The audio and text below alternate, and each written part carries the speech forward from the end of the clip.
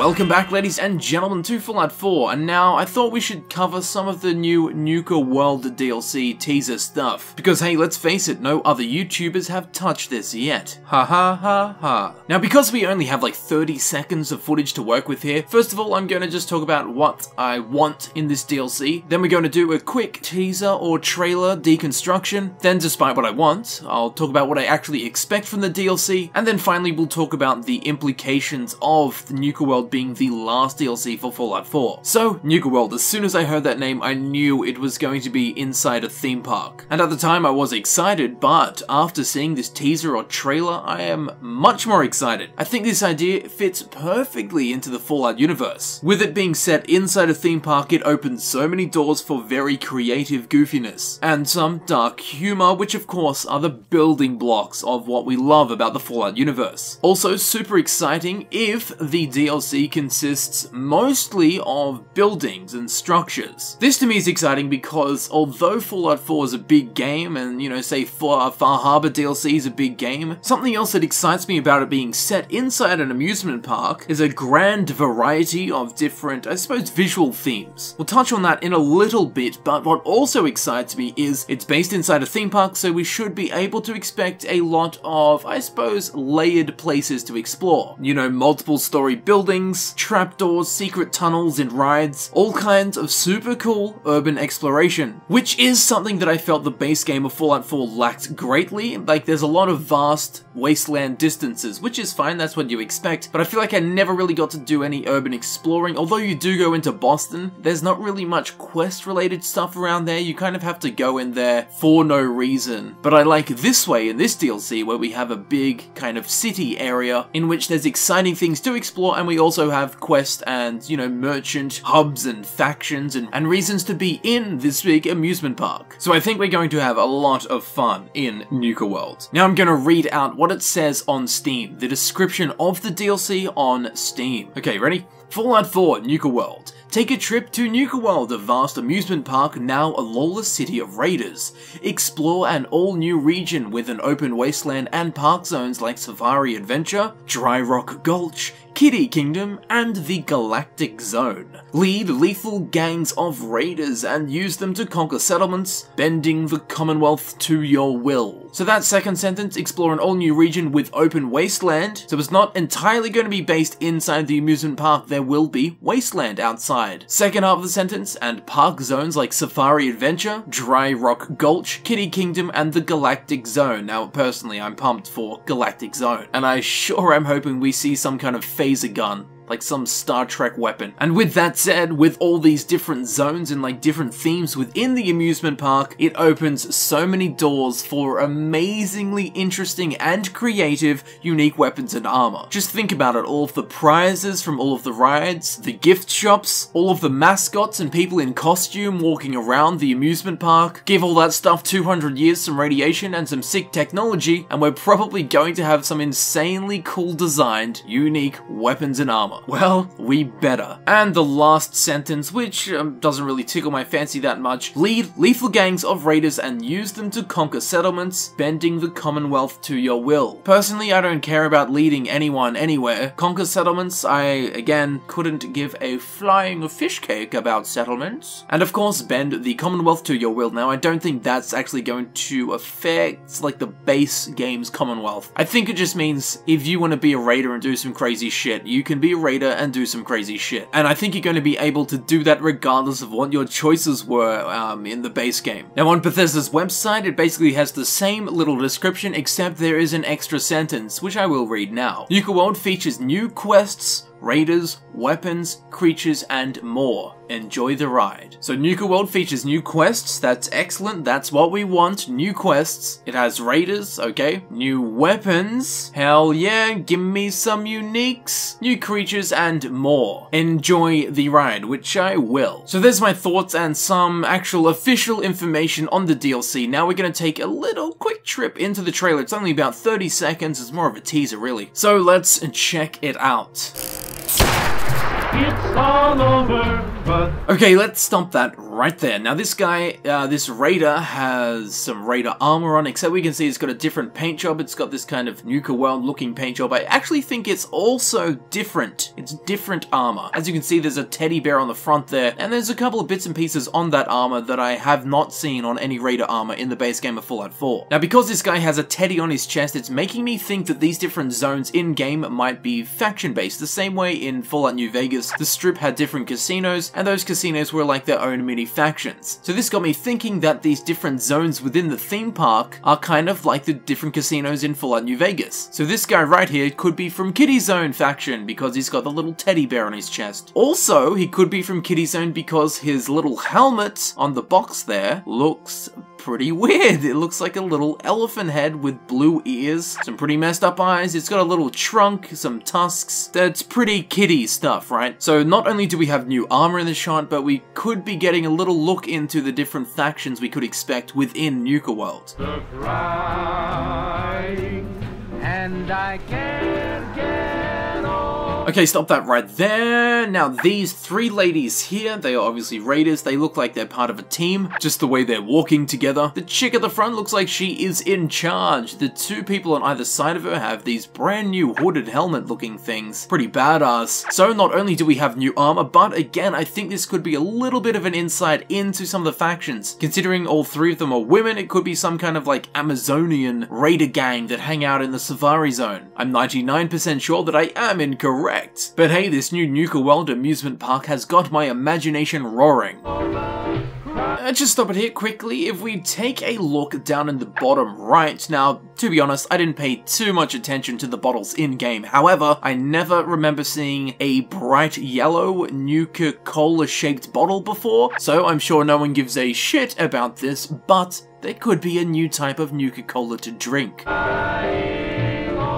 Now before he goes off screen, I don't know what the purpose of this guy is, but we've got some kind of robot walking Nuka Cola guy. Again, I don't know, he's just there. Now I can't see too much else in this shot. Now there's this guy in this spacesuit, that could just be a radiation suit, but it could also be that this guy's from the Galactic Zone. The rest of the raiders look pretty normal, you know, they're wearing pretty standard raider looking stuff. I think it is new raider armor, but you know, it's not like some crazy shit that I need to point out, right? If we look underneath the sign for Nuka Worlds, through the arches we can see some arcade games. That thing with the circles where you throw the ball into the little circles to get points, you know?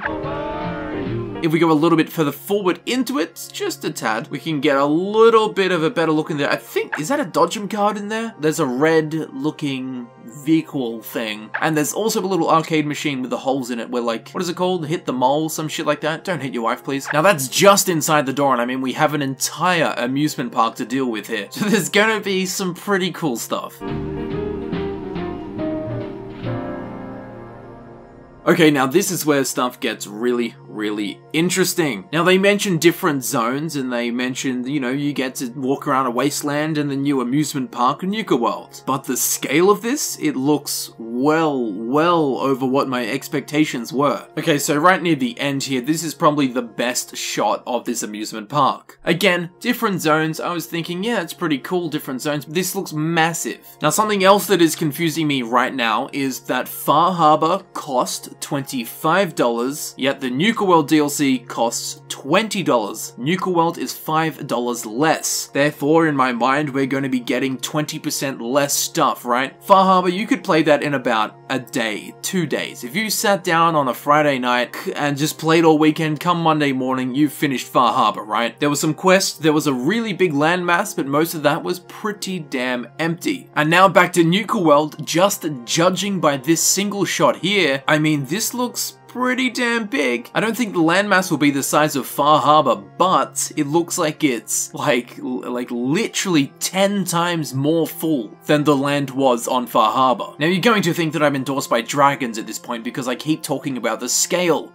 Look at the scale. So we got a little market outside, then we go up above the wall, and wow. Okay, so I'm gonna try and deconstruct this as best I can. Let's start on the left. Before before we look at the spaceship tower, just before, there is some kind of grey wall and there seem to be trees. Bunch of trees in this grey walled area. This could be Safari Zone, I don't know. I don't really know what to expect with the Safari Zone. That bit with the trees doesn't look that big, so maybe not. Okay, so let's go back to the little UFO tower there. I say little, I mean massive. So this area here is obviously Galactic World. I don't know what to expect from it, I just expect a phaser gun. That's gonna be some really awesome stuff. I've got some kind of feeling that we're gonna see an alien at some point. Anyway, we've got the UFO tower, there seems to be a rocket next to the UFO tower, and there's a bunch of giant planet buildings. Even further on behind that, there's like some kind of giant white construct. I don't know what that is, but it wouldn't be in the trailer if it wasn't in the DLC. Now, if we move a little bit more towards the middle of the screen, over in the background there, we can see what is obviously the Dry Rock Gulch, with those big kind of, I don't know what you would call them, those tiered stones that you would see in maybe Colorado. Now again, we're going to go back to scale for a second because in front of that Dry Rock Gulch, we can see an old roller coaster track. Now look how small that looks from here. The distance between where the camera is and where that thing is a lot. There's a lot of space between the two. Now, amusement parks don't really have a lot of empty space knocking around, so just think the amount of stuff that's going to be between us and that. And then beyond that, with Dry Rock Gulch. I'm telling you, this shot here is making me really overexcited about the size of this DLC. It looks bloody massive. So before everyone starts thinking size matters, let's move over to this snowy mountain here. That's pretty much my entire deconstruction of the snowy mountain, is the fact that it's a snowy mountain. There is some kind of huge, like, Nuka-Cola thing leaning on it. I don't know what the purpose of that is. Then behind this Nuka dude's hand, we can see a Ferris wheel. Again, look how small it is. All the way over there in the distance. Now, in between the Nuka bottle's hand and the Nuka bottle's